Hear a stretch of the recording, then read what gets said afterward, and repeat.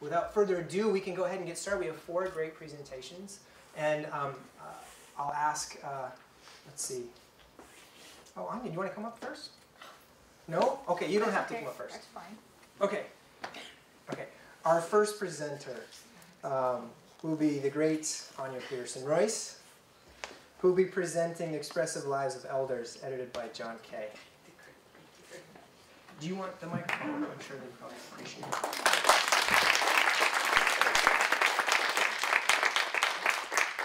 Can we try it without the mic?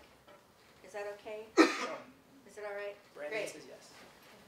I had a bad experience teaching in this room a long time ago, so I had to do it with the mic. And the absence of a lectern. So I'm going to stand over here if you don't mind. Thank you. Thank you very much. Performance artist.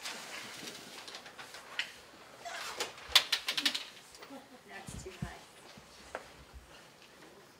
I couldn't be happier to talk about this wonderful book by John Kay. I brought it in case you don't have a copy of it yet. Expressive Lives of Elders, Folklore, Art, and Aging came out in 2018. I'm going to start by quoting from John. I was reading the introductory chapter, and this popped out at me. Traditional arts and other forms of folklore are not silver bullets for health and wellness in later life. Far from it. Rather, they are points of light that older adults can draw upon as they negotiate a new identity and satisfaction with their lives.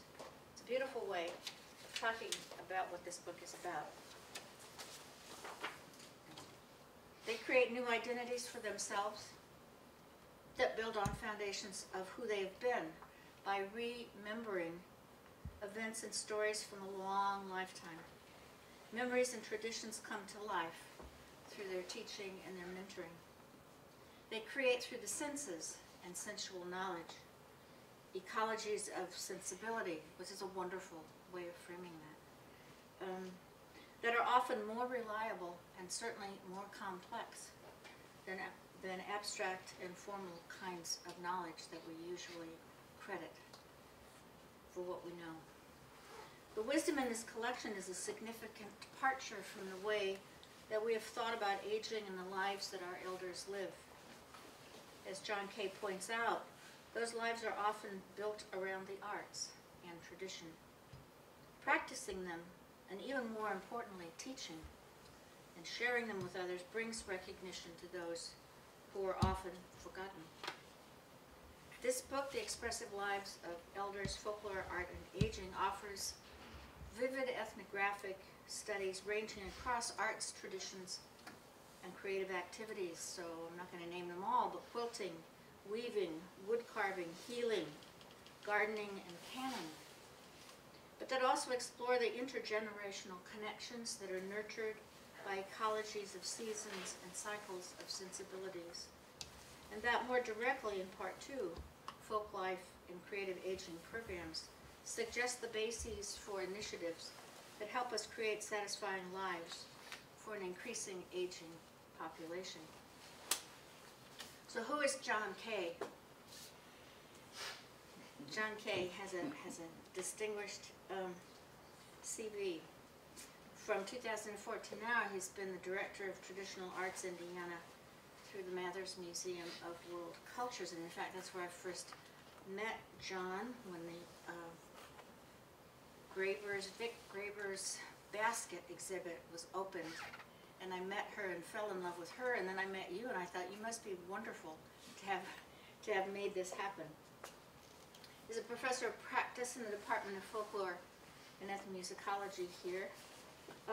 Curator of Folk Life and Cultural Heritage at the Mathers Museum of World Cultures, where he's an indispensable help for whatever you might need. And previously, and this is important, he held appointments as the Festival Director and Park Services Specialist in the Florida Folk Festival in White Springs, Florida. And he's been the Folklorist and Park Services Specialist there from 1998 until 2004. And he's been responsible for a number of these wonderful collections and single-authored books that have moved our knowledge really quantum leaps ahead in terms of what we know and think about the elderly. Now, as John tells the story, it was his 7 years working as a folklorist in the Stephen Foster Folk Culture Center that let him see how people were able to use lifetimes of traditional knowledge to make satisfying lives for themselves and for those around them in their later years.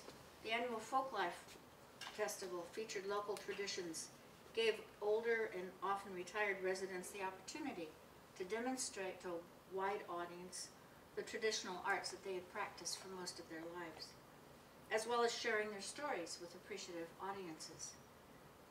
His long involvement in the field, and the field is a big category for John, and can take him almost everywhere. And the amazing network that he has created across academic and public institutions allowed him to bring together a diversity of voices and experiences that make this such a powerful book. One of the great joys of this book is hearing the stories of these older adults as they tell them. They speak their minds without apology or circumlocution. They speak eloquently and firmly in their own voices.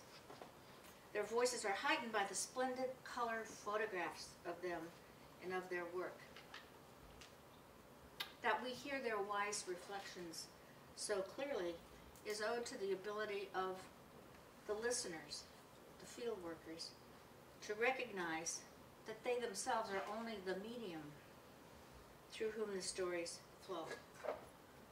They're the backstage help, not the performers. So the book poses the important question of whether the traditional arts and activities can make a positive difference in the older adults' quality of life and how we might accomplish that. Second, it asks what the relationship is between these activities and people's backgrounds.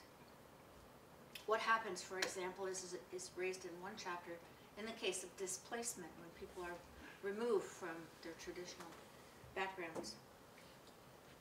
What difference does it make if older adults engage in a craft or an art that's not traditionally their own? The contributors to the volume argue for programs that are based on the histories and experiences of the people who participate in them. In their examinations of traditional arts and folklore in the lives of older adults, they provide evidence that those activities do in fact contribute to an overall sense of well-being. So where does this book fit? Well, folklore and anthropology have had close ties with elders. If we're honest, more often than not, it's the older members of communities who put up with us, who have the longest perspective on matters of community and traditional values, and who have the time and the desire to share that with us. The value of those voices has not always been singled out for credit. Barbara Meyerhoff changed this with her book and film Number Our Days, and inspired work both academic and public through the 1980s and the 1990s. Her caution to us was that it was as much the psychological work of cultural activities as the activities themselves that mattered. Barbara K.G. took up the challenge, becoming one of the most important scholars working in this area. As John points out, it was the work of Alan Jabbour, to whom this volume is dedicated, that shifted the focus to a more applied folklore approach, and it's been going strong ever since that. John's introduction provides a thorough and a thoughtful positioning of work on aging by public organizations in the arts and humanities and the work of scholars in academic institutions. And this is another one of the strengths of this book, that it brings together the public and the academy. And as such, it gives us the grounding for understanding current work, and more importantly, offers signposts to where we might go. Chapter 1, Lisa Higgins, Boot Lasts and Bucket Lists, Joe Trickus's Customized Art and Life. I wish I'd written that chapter or that title. Brings together the story of a fifth-generation Western bootmaker with a careful survey of studies of aging and programs of public agencies. Her chapter is important too, because this person took up Western bootmaking as a second career when it became clear that all the members of his family who had done this were dying or dead. It's a concrete example of one of the many ways in which older practitioners come to their work. In the next case studies, the book tackles some of the persistent stereotypes of the aging population, held by the community at large and unfortunately by many of the agencies that are assigned to deal with the aging. They illustrate the ways in which people's lives contradict those labels. Christensen, in her chapter Still Working, which is a wonderful example of speaking your mind, provides an example that opens up new paths of understanding. In her focus on gardening and home food preservation, she argues that these activities keep up networks of work and exchange. They illustrate expertise and aesthetic taste, and they keep people mentally and physically active and demonstrate productive and relevant lives. In a similar way, Lockwood talks about Finnish weaver Anna Lasila, and we can see her transition from being regarded and regarding herself as producing common, ordinary, but necessary things in the household, to being someone who is seen as an important conveyor of tradition and producing things that could be hung in museums. Her self-description, "I don't have time to be bored," tells an important story. We see a similar sense of self-awareness in the story of Jibaro carver Don Jose in Carrillo's chapter, Field Worker in the Cane. In a reflection, Don Jose says that in his life story, there are no heroic deeds or people with grand titles. And then he goes on to talk about the important whole tradition and culture. He learned from them values that guided his life. Quote, "In particular, love for work, respect for people, honesty, fidelity to what is promised, sharing what one has with those who have the greatest needs, respect for nature and attachment to family." And when you look at his carvings, you can see all of those values reflected in his awareness of that, the importance of that tradition. And there's a chapter by Morales on the healer, Jerusalén. At 86, she feels needed. She was feeling that maybe her art was not valued anymore, and then Hurricane Maria happened, caused not only physical destruction, but psychic as well. And people came to her, called her up for healing. So she says, "My life is beautiful because there are other people who need me. I can keep teaching and learning. Sometimes one word can change your life forever." Other chapters offer examples of resilience when age or infirmity means that one has to adapt to new ways of being creative. And John provides that wonderful example of quilter Nancy Morgan, whose increasing arthritis made it impossible for her to continue quilting and engaging in the quilting party. So she went back to another tradition in her youth, briar stitching, and began embroidering flowers and birds onto random pieced fabric, making wall hangings and presents for other people. Another path that John talks about, and others in the book talk about, is continued creativity and connections with one's craft by teaching it. Atkinson's chapter expands the traditional notion of passing tradition on to a new generation by providing examples of teaching to the same generation or people who are even older than the person who's practicing the craft. She draws interesting examples from Japan, from a Hawaiian American who teaches traditional Japanese dance to women at a senior center, or Hawaiian expert Charles Herring, who teaches basket making, basket weaving, and feather working to apprentices who are 20 or 30 years younger than he is. Atkinson's also raises the really important issue of dislocation, that is, being separated from those traditions and cultures that you grew up with or that you were familiar with. This is an important dimension, Atkinson suggests, for people who are working in refugee settlement or other immigrant communities, and should be kept in mind for agencies that are offering grants. The last chapter has this wonderful title, Dancing Chairs and Mythic Trees. It's by Troy Geist, and it connects us to other disciplines that focus on the elderly. Geist also proposes the importance of maintaining a strong and extensive repertory of the senses, making sure that the 5 senses are activated. These are often underused in those contexts in which the population is older people. Because we tend to think that along with getting older, you sort of lose track of all those senses that are important to leading an active life. I'm going to mention 2 examples from the world of dance that have had major impact on quality of life for older people. Mark Morris, famous choreographer, created a program of dance classes for people with Parkinson's disease. And they're offered now all across the country, and they've had significant positive effects on the mobility and the active life of those people. A shorter-term project, but an interesting one, was that of Bill T. Jones, creator of the Bill T. Jones and Arnie Zane Dance Company.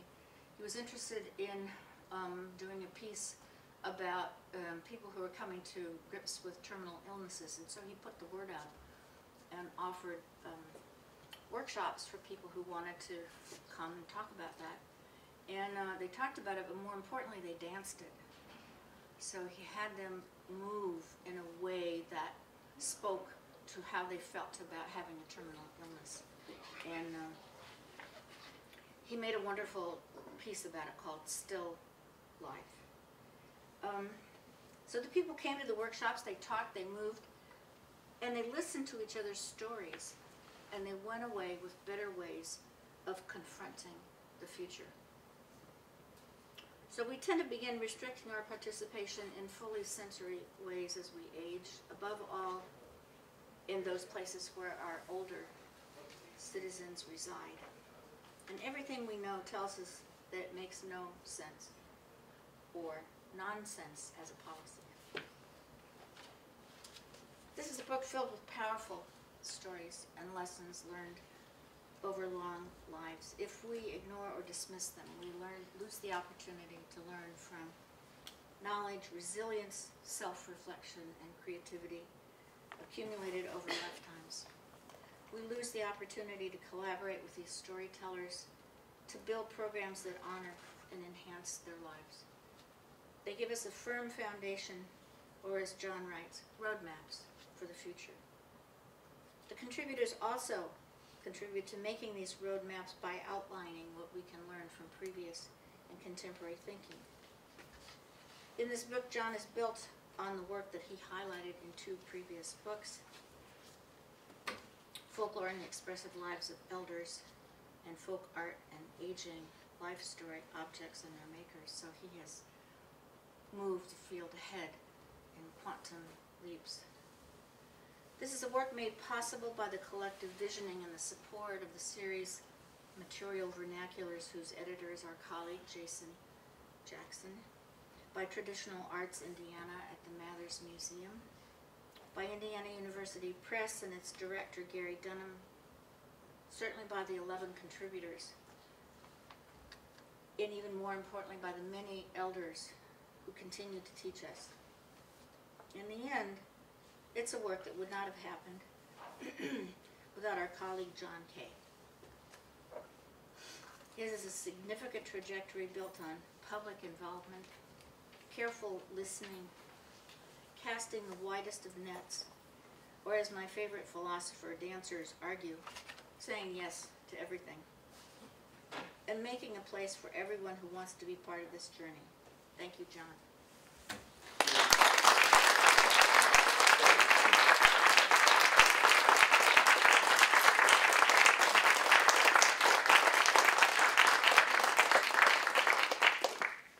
Okay, our next presenter is going to be our own Dr. Brandon Barker, who's going to be presenting Greg Schremp's book, The Science of Myth and Vice Versa. Brandon, do you want to use the microphone? I think I'm not going to use the microphone.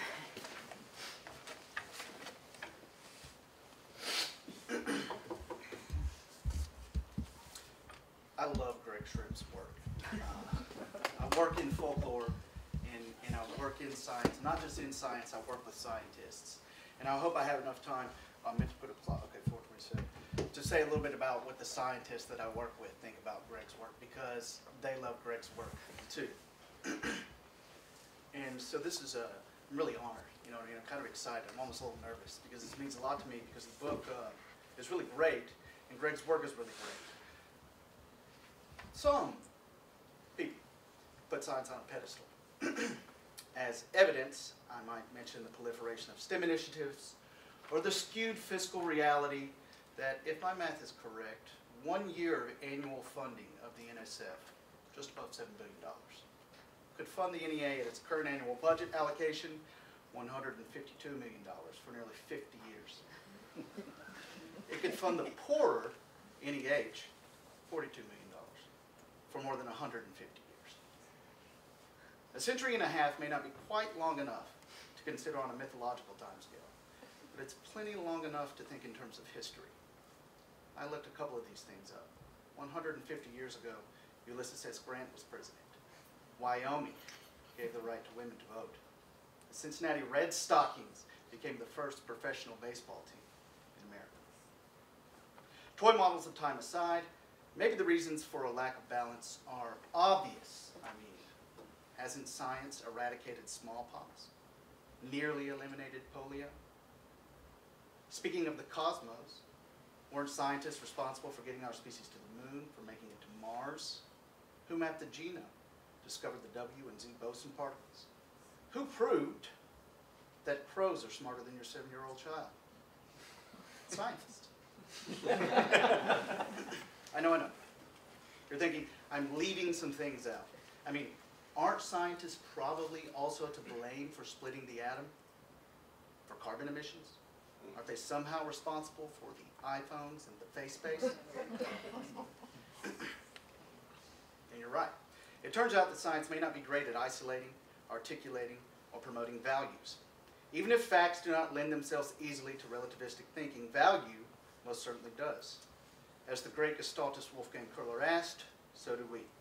What is the place of value in a world of scientific facts?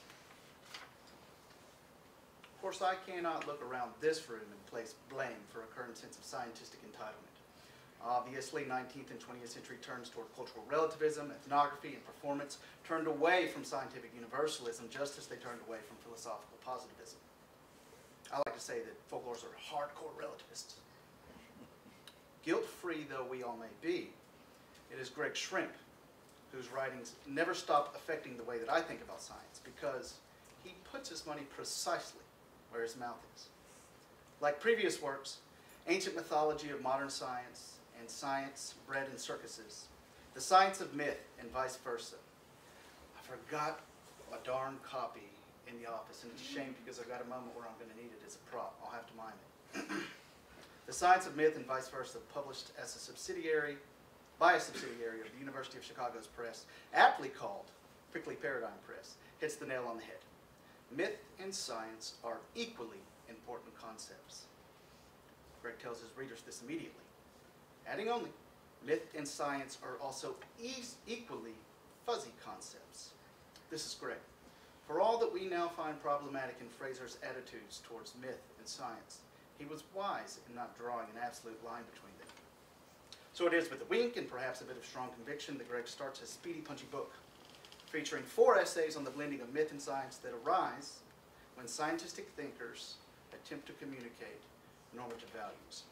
First up, Malcolm Gladwell's science-based reading, The Biblical Narrative, David and Goliath. While the most common pre-Gladwellian reading of the narrative hinges upon the interpretation of David's defeat of Philistine's great giant warrior as evidence of the power of courage propelled by steadfast faith in the Lord, Gladwell, not satisfied with this reading, wants a new one. And he regales his readers instead with a three-part scientific argument for why, in the context of scientific fact, we should not be surprised to know that David beat the giant. These three parts are: A, ballistic analysis of the stone's speed, of the local stone's relative densities, their barium sulfate. B, the pathology, acromegaly, which is a pituitary condition that causes Goliath's gigantism. It also causes bad vision, relative immobility. Number 3, C, statistical analyses of historical warfare, showing that smaller unconventional guerrilla forces win approximately 64% of the time. Now I know some of us need think no further than Wesley as Dread Pirate Roberts take down a pheasant to muffle the sounds of Gladwell's mic drop. And Greg happily reminds us that as a traditional narrative, David and Goliath could easily have as much to do with the tortoise and the hare, or the lion and the mouse, as it does with materialists' understanding of ballistic technology. On the topic of traditional narrative, Greg concludes his takedown of Gladwell, that's what it is, with a not-so-veiled critique. Statistically, a courageous and devout small combatant, favored by the Lord and armed with superior ballistic and unconventional strategy, will overcome a large combatant impaired by a brain tumor. It's a little awkward. And then Greg says, sometimes it's just better to stick with one version or the other. In the context of aesthetics, fusing the pre-Gladwellian and the Gladwellian readings leads Greg to a post-Gladwellian meh. The essay is a good start. Next up, the great new historicist himself, Stephen Greenblatt, and the return of Lucretius. For me, it's always been compelling that the new historicists often refer to their preference for anecdotal evidence as a Geertzian touch of the real, an idea I should think many folklorists find appealing. But after reading Greg's take on Greenblatt's The Swerve, I find myself rephrasing that to something like just a little tiny, just the tiniest atomic smidgen of the real. Greenblatt's historical anecdote in The Swerve concerns the unlikely rediscovery of Lucretius de Rerum Natura, which was written in the 1st century BC, by the 15th century book hunter Poggio Braccioni. So, and I want to make sure I get this right. It is beginning with Epicurean philosophy into Lucretius' poem, through Braccioni's rediscovery of Lucretius, and now finally Greenblatt's presentation in his new historicist argument, that we once again foreground atomic materialism. Lucretius had argued that Epicurean philosophy changed history forever. Epicurus was writing in about 341 to 270 BC. Greenblatt comes to argue similarly in The Swerve that Braccioni's rediscovery of Lucretius changed the world forever as it became a catalyst for the Renaissance. I know you see it coming. It doesn't take long for Greg to point to the antiquated mythic heroes and hero heralds embedded in the new historicist bestseller. An Epicurean update, Greenblatt's hero story brings us, Greg explains, to the edge of Malinowskian myth as charter, to the rise of the American pursuit of happiness. I think this. A dear friend once taught me that good poetry is almost always about poetry and whatever else it's about. With its skeptical stance, good science must also always be about science and whatever else it's about. Greg shows us that good, read best-selling, histories, especially new histories, that cast an anti-mythological rhetoric by alluding to the power of atomic materialism, must always be about myth and whatever else they are about. Maybe we could call it a touch of the mythic. The third part in Greg's four-point argument. We arrive at a subject no less grand than the entirety of the cosmos. Greg's topic is Neil deGrasse Tyson's recent slick remake of Carl Sagan's famous documentary television series, Cosmos. Sagan's version aired in 1980, you may recall, Tyson's in 2014. Now, the first lesson in this essay is that we are, in fact, talking about not one, but two cosmos. Cosmos 1, as Greg labels it, is, historically speaking, older in that it is comprised of the traditionalized, humanizable part of the universe. Cosmos 2, kind of new, is comprised of the scientifically understood totality of the physical universe. Upon parsing out these two universes, Greg sets off to recast Tyson's remake as little more than an update of the popular cultural representations of Cosmos 2. Fancy new CGI makes for a more beautiful series, we suppose, but there has been no scientific paradigm shift since 1980 that necessitates updating Sagan's series. Greg quips that while the shelf life of Cosmos 2 might be infinity, the shelf life of Cosmos 1 is just about 3 decades. In this case, the scientist, popular scientist, charged with communicating value to those who remain naive to a scientific description of the universe, beguiles his audience, directing attention to Cosmos 2, while actually talking mostly about Cosmos 1. It is like a sleight of hand that my friends and neuroscientists, Susanna Martinez-Cohn and Steve McMachnick, who work ethnographically with stage magicians, call a sleight of mind. On analogy, the magician looks to the sky, drawing attention to the hand there. Opens it, it's empty, because of course the magician knew that the coin had never been in the hand at all. Greg's piece, though, prompts a slightly different line of inquiry than that prompted by Susanna and Steve's work of magicians. We are left wondering, how aware are the scientists that they have tricks up their sleeve, mythological tricks up their sleeve? The fourth and final piece. The ultimate essay is titled Raw and Cooked Reduts.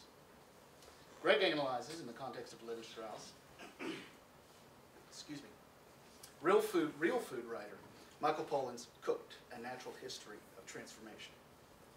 As any good catfish courtbouillon or tender confit, Greg takes his time analyzing the redoes by unpackaging several of Cook's connections to a range of mythic topics, including the analogous relationship of Levi-Strauss's hot versus cold societies to modern notions of environmentally irresponsible versus sustainable societies, including also analyses of 3 other modern scientific fire myths, including also Levi-Strauss's joining the likes of Propp and Campbell as mythologists whose works have created their own modern mythologies.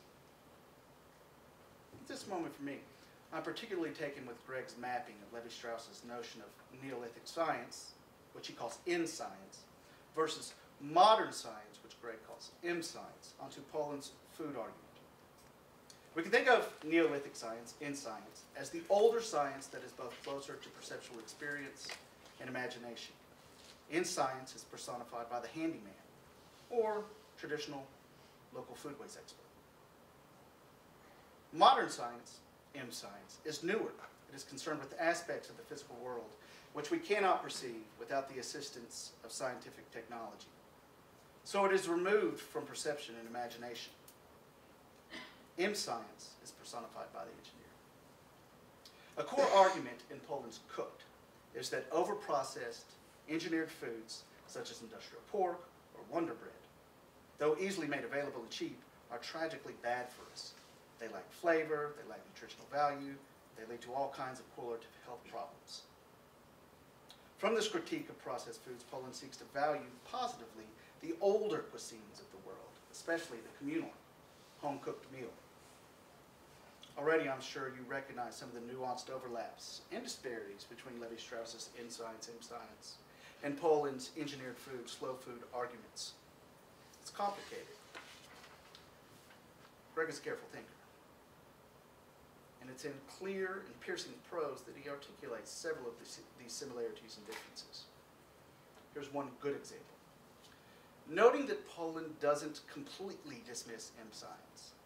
This is kind of also complicated, but we could say, after all, for example, Pollan leans heavily on the bioevolutionary evidence and argument of Richard Wrangham, who proposed the advent of cooking, that is cooking by the way of fire, broke down food before our ancestors ate it so that we were able to trade a big gut for a big brain. Greg says this about the place of myth in a world of M-science facts. This is a quote. What happens to archaic myths, those that arose from N-science in the world of M-science? Archaic mythologies shorn of religious and or ritual context are repurposed as sources of psychological and sociological insight and as backup support for M-science claims, whether in the form of convergent findings, useful metaphors, or just a bit of added poetic flair. Like some good new historian did, let me close with an anecdote. As I was rereading actually, Greg's book for this little talk, I was sitting on the couch and I had it open to this very argument in the final chapter. And I was reading, and you see I've got some eczema going here on my arm. It's true. I roll my sleeves up, see. As I was reading, my 4-year-old daughter, her name is Zoa, had meandering around, getting into everything as she always does, put on a pair of her mother's sunglasses. And she walked up to me. She had seen me scratching vigorously during the day.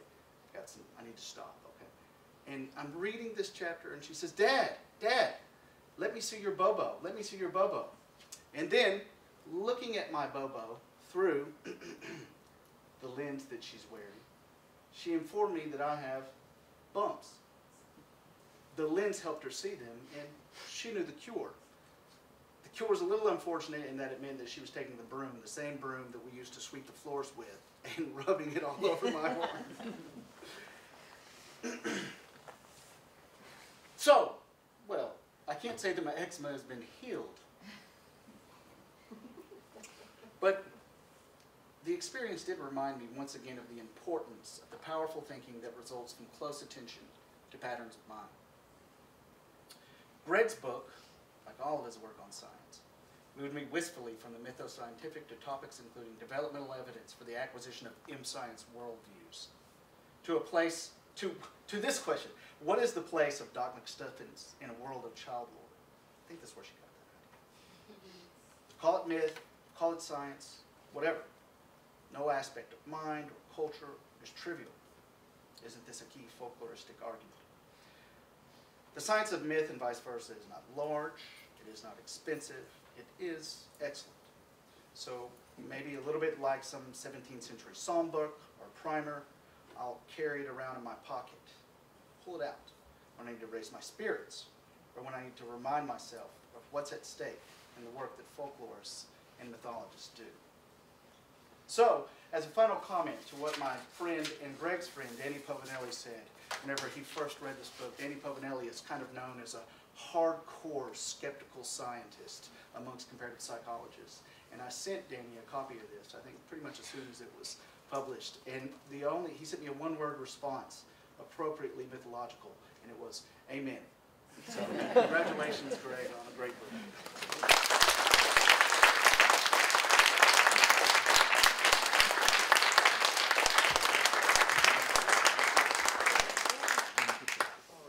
Next book will be presented by our esteemed colleague, Dr. Valerie Grimm, and she'll be talking about Fernando Orjuela's co-edited volume Black Lives Matter in Music, Protest, Intervention, and Reflection, which was also co-edited by one of our esteemed alumni in this program, Dr. Stephanie Schoeneck. So what's happening, everybody? I tell you. That's the best y'all can do on Friday. I come from a culture where people shout out at you, shout back. And even if you're unexcited about it, you fake the enthusiasm so that the person can move on with what they got to do. So what's happening, everybody? What's happening? Thank you.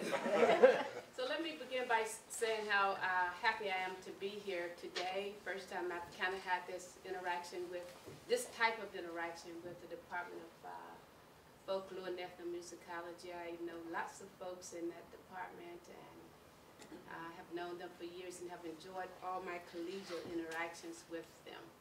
So thank you for giving me this opportunity to talk.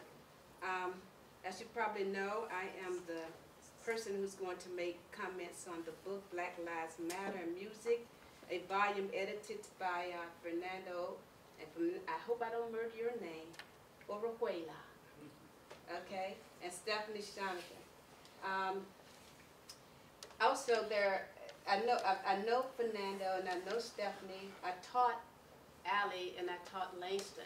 So the authors are close to me in the sense that I was excited to see this work, and it made me feel really good to be asked to talk about it. So the lines that follow the column are protest, intervention, and reflection. And I kind of want to park there a little bit as I talk about the book, as a way of saying that social movements, let me get my phone off. So social movements within Black traditions are not new. Protest has been happening in spaces where Blacks were and are long before the Atlantic slave trade. At the heart of Black protests and resistance is Black people rejection of domination and intimidation and being dehumanized and otherized in ways that gave their lives no value. It's within this context that I place Black Lives Matter and music, both the experience and this very, very good book. This is a book that discusses a continuous long journey in which Blacks have engaged in order to achieve freedom, justice, and equality. That journey has been critiqued as systems, has been critiqued because of its relationship to systems of supremacists and domination, as well as its ability to articulate a narrative about Black people and the African American community that has been largely false. So this book is useful in helping us understand both the importance of re-narrating, re-articulating, and reassessing who Black people are through the lens of Black people as Black people move themselves from objects to subjects of their own experience. In Black study, we call that Africana studies. When we're able to take the experiences of Black people, locate them epistemologically in their own spaces, articulate their ideas and their experiences through their voices, through their culture, through their experiences, humanize them along the way as part of a way of moving them from white gaze and imagination to Black articulation. And so this is what this book offers to us. It offers us the opportunity to intersect what I think Fernando calls Black folk study. I like that term. I think you said that. Am I making that out? Okay. Black folk studies and Africana study with ethnomusicological approaches at the core of the way in which this work is being done. In this book, Black Lives Matter and Music, the writer helped us rethink ways we can theorize the otherizing of Black people. It is done through 5 chapters written by Stephanie, Fernando, Langston, Ali, and Denise. What's interesting about these various perspectives is how these particular authors collectively help us understand how Black people make their lives matter in places where their lives are not being given appropriate attention. As you know, in 2013, Black Lives Matter phrase create an uproar in America, so much so that it made some people feel like the expression itself was rejecting the idea that other people don't matter. Only people who have not been oppressed take that kind of position. Because if you have not been oppressed as a group, then you probably know that your life matter, right? Because everything in the damn world revolves around you.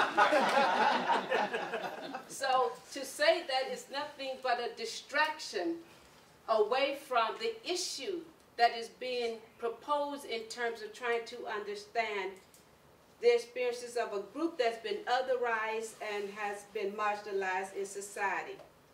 But the thing about this text is that it helps us understand in another kind of way how music functions as not only an approach to dealing with being marginalized and otherized, but also how it can also be a healing space that empowers people to make their lives important, that give people the capacity to re-articulate and re-narrate what has happened to them and also what they're doing about it. It gives them the opportunity and the capacity to talk about agency in a different kind of way.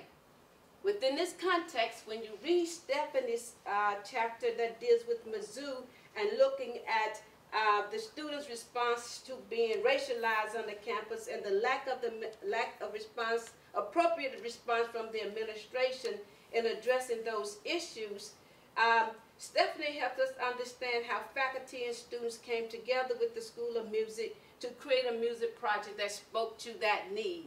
So on the one hand, music is expressive in the way that it is allowing the groups of people to talk about what is going on, and on the other hand, the very people engaged in the project are also experiencing forms of liberation because they've come together to attack an issue, address an issue that is oppressive. So that campus itself became sort of a space where music set itself down and began to articulate and express at the same time, began to critique and inform at the same time, began to resist and empower at the same time. In the black church, we say, preach, preacher. I thought, the folklore is kind of like that kind of stuff. Has it changed? Anyway. It's Friday. So what Stephanie does in this piece is help us understand how music, when appropriately used, can really be a galvanizing force to do good. Fernando's conversation takes us into the classroom, where he uses the classroom as a community space. He solicits opinions and ideas from students about issues of race and other kinds of points of views. I think what he found in this space is that in certain environments, students can be diverse in what they think, but they also can be rather conservative in the expression of those ideas. But what becomes very important about pedagogy is that it exists to help us to not make judgment, but to make evaluations. And I think the way in which Fernando uses music in his ethnomusicological and folklore training in this context opens the door for students to find themselves in the dialogue, in the conversation. Sometimes music is useful and very helpful in helping us do that. That's why the hip-hop culture is so powerful. It's a space where people can sit themselves down and find their way forward in terms of issues that are being discussed. In this particular piece Fernando wrote, one can understand the relationship between what Black Lives Matter movement attempts to do and what he's attempting to do in the classroom, which is to create capacity to exist and coexist in ways that allows communities of people to move forward together without harming each other, without destroying each other. Through communications and conversation, they're able to empower each other by thinking differently about who they are in the remaking of that meaning and of that message. That's the purpose of music to some degree. It offers us the opportunity to remake and to create new meanings about life and situation. Langston then provides what I call a very good case study of this way of thinking about culture and music and the remaking of oneself. One of the things that the Black Lives Matter movement is asking America to do is to remake itself in ways that allows inclusiveness and differences not to be seen as deficit, but to be seen as substantive strength within the American community that opens up the capacity for the country to really achieve all of its objectives in terms of what its initial Republic creed was. That is, we all equal in this society.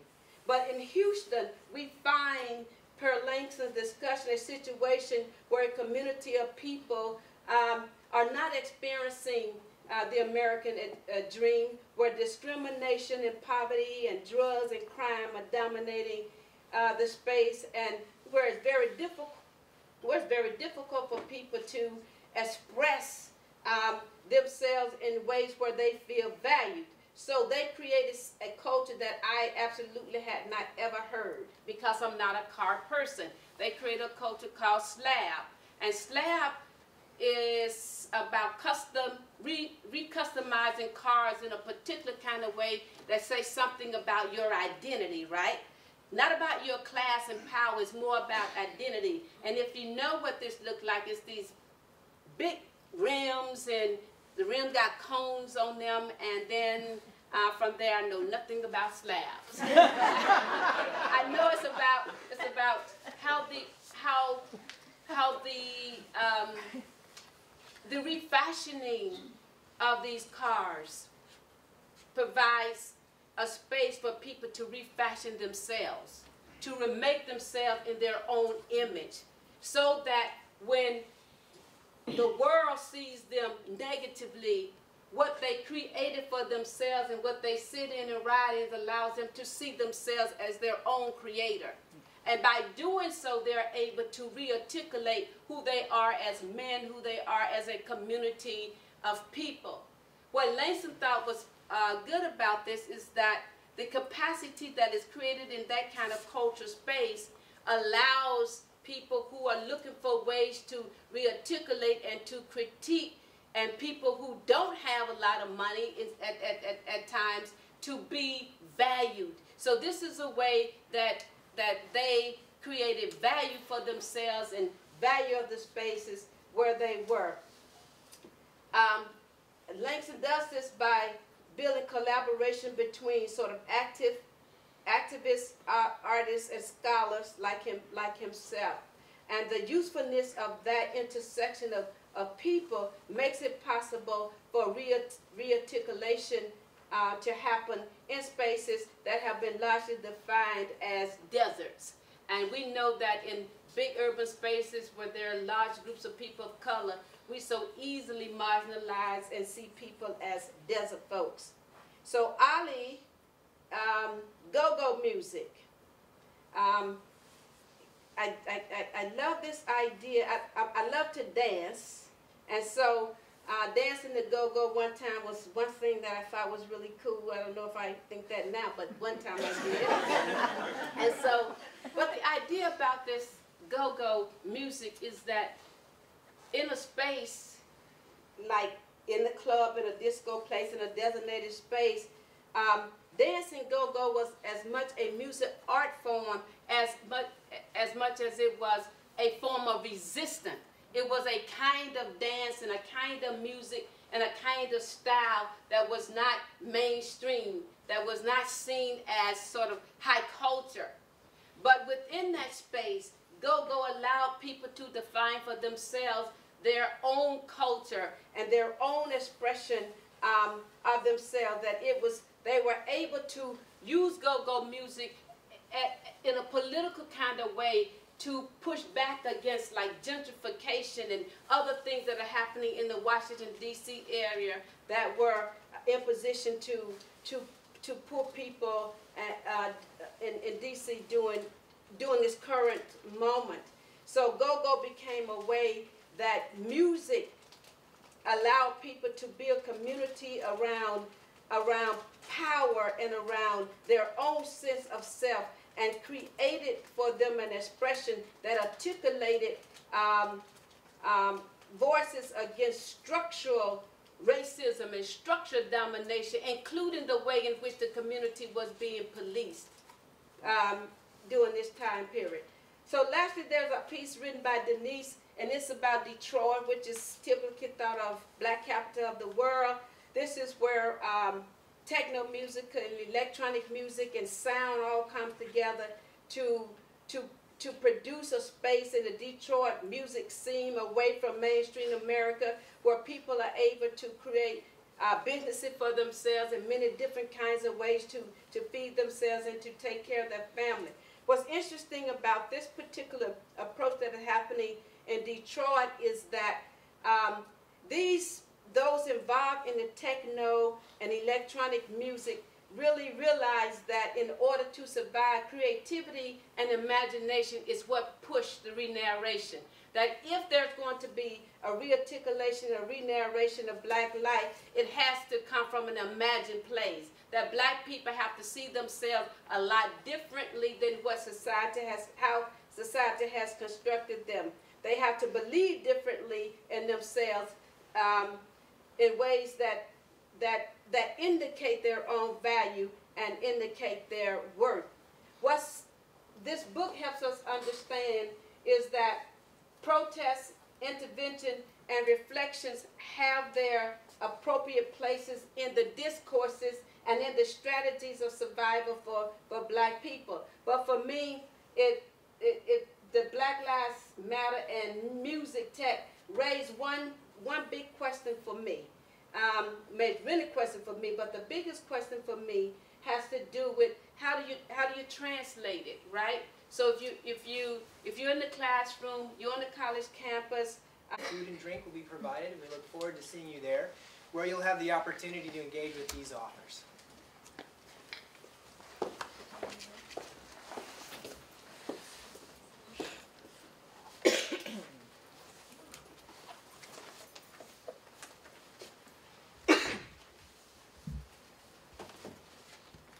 This has been wonderful, huh? I mean, really good.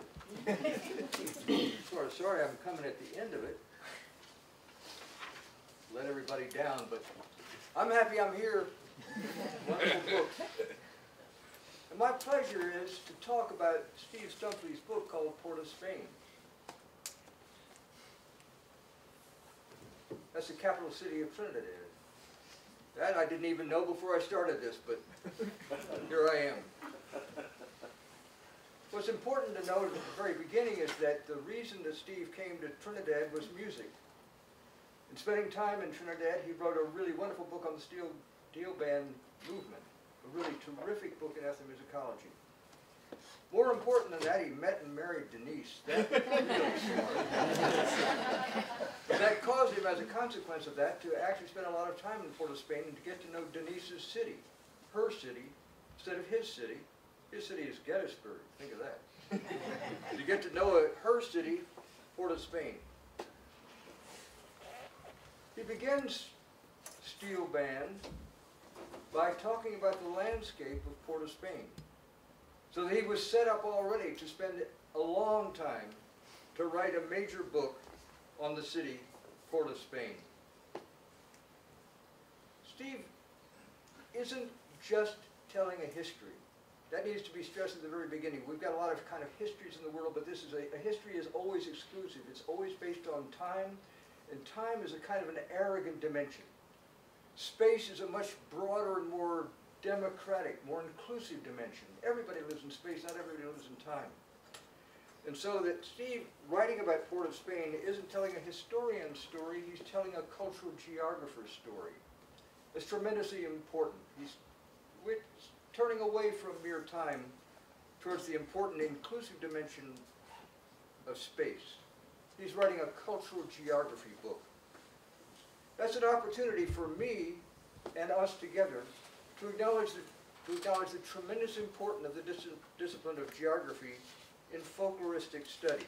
We don't think that way. We always pretty well reduce it to a couple of oppositions, but geography is tremendously important in our discipline. For example, in the very beginning of the idea of folklore in the United States, Franz Boas coupled with Francis James Child in propelling the discipline professionally forward. Child was a literary scholar. What's important here, Boas was a geographer. There wasn't anthropology yet. Rather, he was born into the discipline geography. And then during field work, early field work that he did among the Central Eskimo and the great field work he did among the Kwakiutl, Boas shifted slowly from the ecological, reminding you immediately that we've got a century and a half of ecological study within these disciplines. There's nothing new about it at all. He moved from the ecological, from the spatial, slowly through an attention to social organization, and from social organization he found the conclusion in art, in creativity. The ultimate definition of the human being is that we're all creative, and if you want to understand us, you better understand our creativity. That's exactly what Boas did. He did it in ceremonials, he did it in myths, he did it in sculpture. Well, that movement from space to society to art is exactly what Steve Stuempfle accomplishes in this book.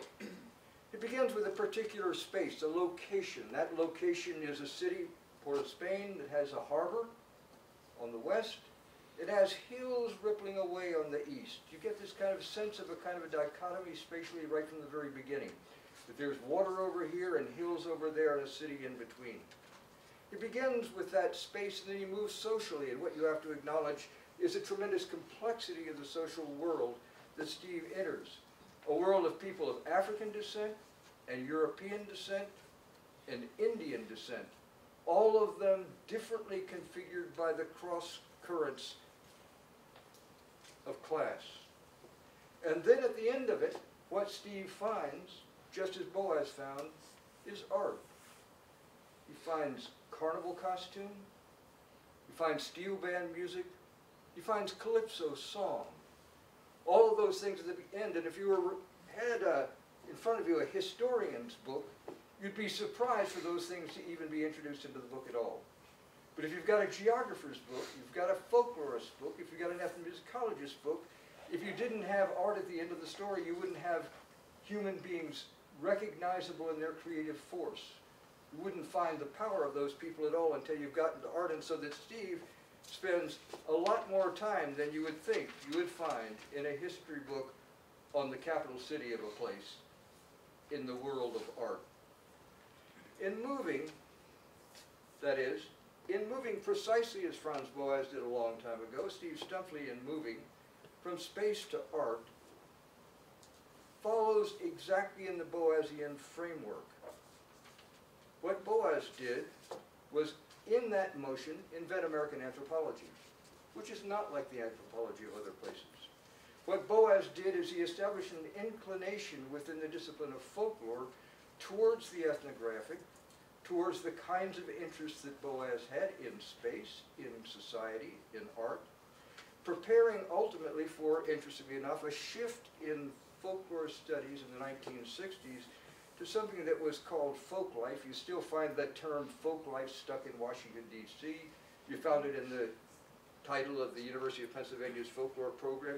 Well, what's important in the shift to folk life in the 1960s was the incorporation of 3 distinct schools of geography, every one of which has contributed tremendously, almost subliminally, to who we are as American folklorists. The first of those schools is the Aberystwyth School on the coast of Wales, put together by a man called H.J. Fleur, and out of Aberystwyth flowed Eston Evans, Yorwerth Peat. As Evans became the first great exponent of folk life study in Ireland, Peat became the great exponent of folk life study in Wales. Both of them founded major museums. Both of them wrote magnificent general stories of folk life in Ireland and in Wales. And all of them contributed in a particular way to our understanding and Steve's understanding. But if you're going to do their kind of folk life study, you better pay attention to poor people as well as rich people. That's a critique of history. It's a critique of history that comes right out of the historical studies that were developed by the great folk life scholars, in that you realize that history, stop and think, it's a story of rich folks. We could have a different story, because most of the world's people today, you know, the great majority of people in the world today are still living in rural places. The great majority of people are still farmers. The great majority of people are poor by our standards, probably not so poor by their own standards. That's just simply a fact. Everything is urban now, and everything is sophisticated, and everybody owns a computer. Yeah, well, there are more people without electricity in India than there are people in Europe and the United States put together. Think about that as a fact.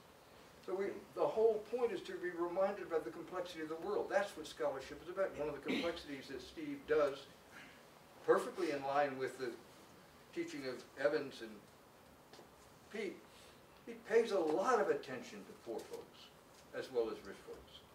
They also taught that you'd better pay attention if you're going to do any history. You better do more than change, because change is always the power of the powerful. And if you want to study the rest of the world, most of the people not changing a whole lot. They're doing the best they could. They're getting through another damn day is what they're doing. And so what they don't do is they don't worry about big changes. They worry about, my friend Daniel Johnson described it as survival. It's a rich way of life. You get to the next meal, you've succeeded. That's great. That's the way most people are living, and so that if you don't pay attention to those people that are having a hard time, people that are poor, that if you don't pay attention to continuity as well as change, you just simply don't understand. Braudel teaches you, you just don't understand what history's about. History's got to be about continuity. Well, Steve Stuempfle does that. He talks about change, but he does talk about continuity. He talks about rich people, but he talks about poor people. So the first of the schools of geography that we welcomed in the 1960s to the discipline of folklore, the Aberystwyth School, taught us to pay attention to the poor and taught us to pay attention to continuity. The second of those schools was W.G. Hoskins' English School of Geography, and Hoskins developed a geography that connected immediately to local history. Now, the professional historian thinks, in the United States, thinks that local history is kind of trivial history, not important at all. But the fact is, local history is where all history happens. There is no such thing as non-local history, it's all local. Not only is all local history local, but also local history is clearly the test of whether the big story you're being told is a lie or not. Does it work out here? If it doesn't work out here, something's wrong. So that local history idea offered to us by W.G. Hoskins is also key to what Steve did in this book. He's written a magnificent local history. A magnificent local history that I'm sure the people of Trinidad will receive with great gratitude. The third of the schools of geography that got in our way back in the 1960s was Carl Sauer's. Sauer was a colleague of Kroeber's at Berkeley. And he trained a group of people that developed a particularly American version of geographic study. Fred Niffen, Don Meinig, Yifu Tuan, Wilbur Zielinski, Pierce Lewis. And what those people did was pay tremendous attention to place, thinking of place as more important than time. Places where everybody is anchored somewhere, everybody can count on some place as being home, and it matters tremendously. And those great geographers offered to Steve Stuempfle the right, in a sense, to study Port of Spain as a place, as a particular place with its own particular character. And most of those geographers were interested in rural places. Think of Don Meinig's fantastic observations on the county of Fife in Scotland. But Pierce Lewis wrote a great urban geography on the city of New Orleans. The City of New Orleans book by Pierce Lewis, among other things, completely and accurately into details predicted Katrina.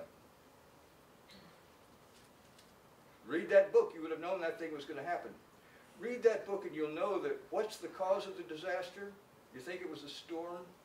Read Pierce. It's racism that was the disaster. That was the cause of the terrible things that happened in New Orleans. It wasn't a storm. Storm would have been fine had it not been for the racist history of New Orleans that settled people in places that were vulnerable just because they were poor and just because they were black. So this is our friend Steve, and he writes a book about Port of Spain, and the comparisons between Pierce Lewis's book on New Orleans and Steve's book are just fabulous. Just a constant set of comparisons. New Orleans is amazingly like Port of Spain. Port of Spain is amazingly like New Orleans. And late in his book, Steve actually compares Port of Spain to other Caribbean cities like Kingston. And he begins to think about these all fitting together. And I can tell you that take New Orleans, connect it to Port of Spain, sweep across the Caribbean, and follow over the top of South America from Cartagena to Salvador, and you've got an anatomy of the Creole city. Anatomy of the Creole city that couldn't be anything like it is were it not for the black presence. That's just powerful. Whole great urban tradition. It's not just marginal, we're not sneaking around the edges here, we're at the very dead center. Well, here's what Steve does in this book. This is the heritage that he has that I wanted to articulate because I think we need to remember how important geographic thinking, BOAS, space, society, art, that sequence allows us to imagine. Everybody fits into that sequence. Here's what Steve does. He establishes a period. The period begins in 1888, 50 years after emancipation. It ends in 1962 at the beginning of independence. He divides that big pattern into three by inserting both world wars. So you've got a sequence from 1888 to 1962 that breaks at the First World War, that breaks at the Second World War. You've got a kind of timeline for development. And one of the stories that Steve tells is a story, he uses the word aspiration, and I like it.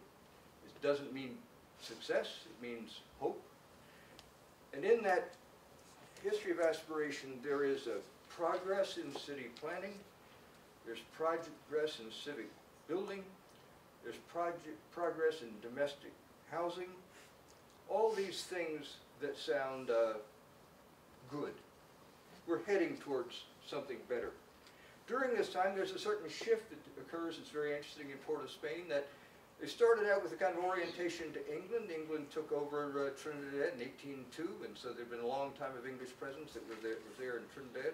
And now we sort of shift our attention from England to the United States to begin with because of movies, American films that took American ideas down there.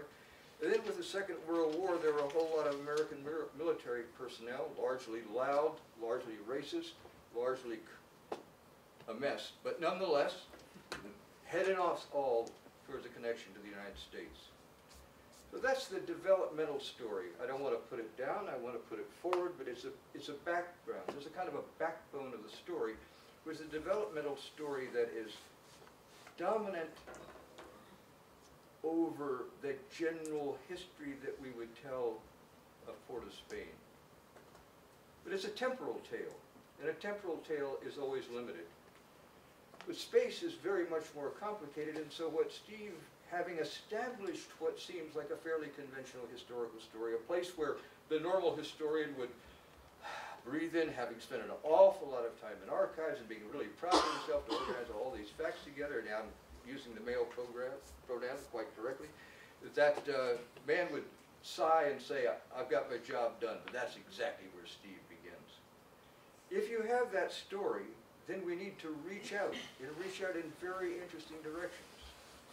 In one direction of cultural extremity, we reach all the way out of the city of downtown Port of Spain, out to the edges, and on the edges, what do we find? Compounds where the Yoruba gods are being worshipped. Not in a kind of sense of resistance, but just because that's the religion of the people. Herskovits was there in the 30s and saw the kind of thing that Pravina and I have done at the 1,500 Candomblé Tejeros in the city of Salvador de Bahia.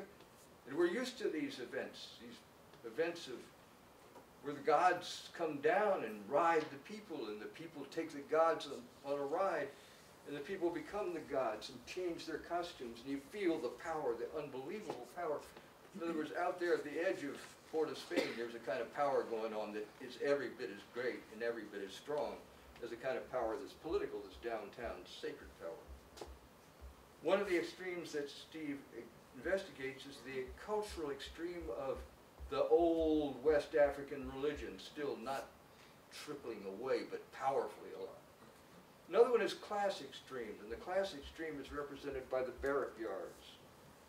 Barracks were long tenements of single rooms that were actually houses, houses that were 10 by 10 or 12 by 12, houses that were smaller than the slave quarters, houses that were more miserable than the slave quarters, long strings of these buildings. Exactly the same thing was found in New Orleans. The interior of the blocks in New Orleans, just like the interior of the blocks in Port of Spain, had these barracks where people lived in tiny little overcrowded places. Just like New Orleans, we found it in the favelas of Brazil. Same exact tenements.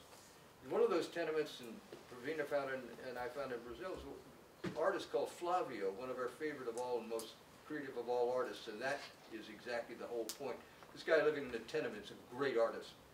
So here we've got, in the barrack yards, half of the population in the 1930s in Trinidad lived in those. Half the population lived in these situations that were no question places of misery and no question places of unbelievable creativity.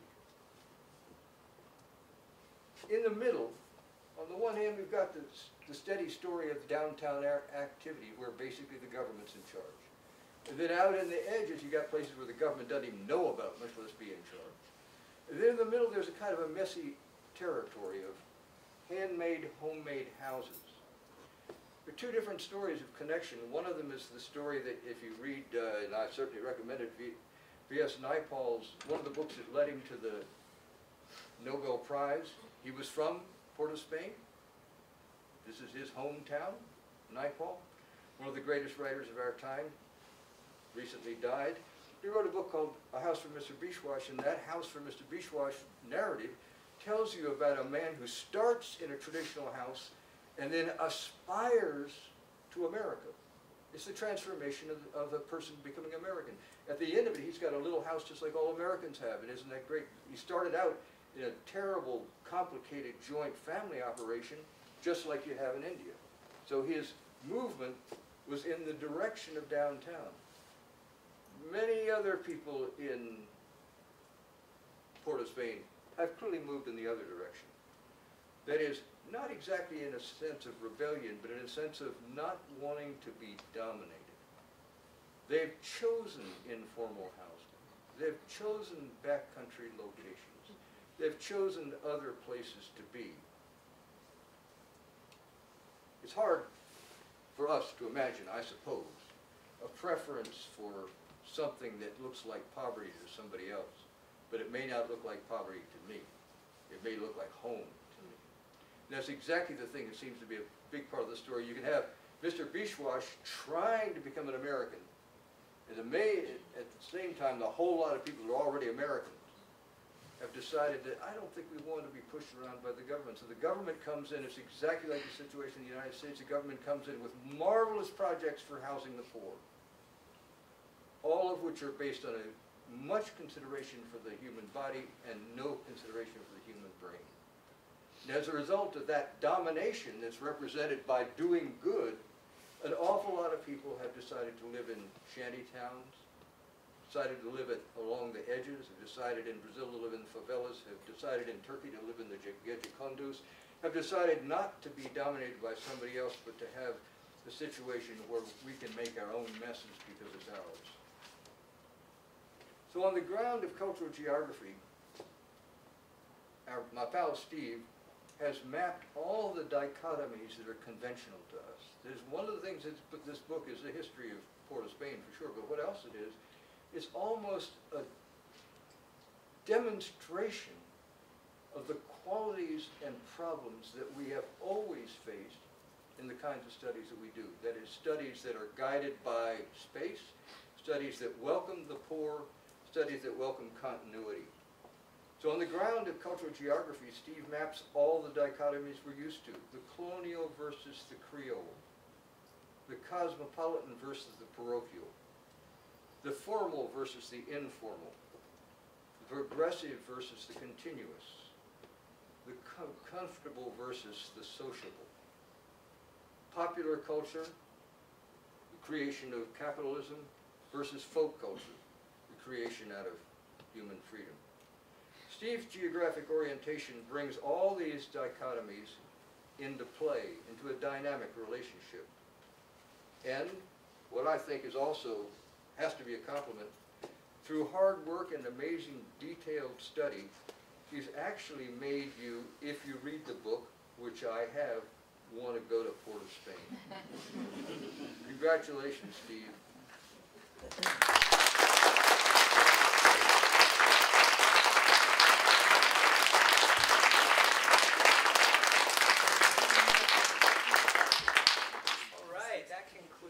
Presentations for the evening. Please join me across the street as you can. Once again, thanks for coming.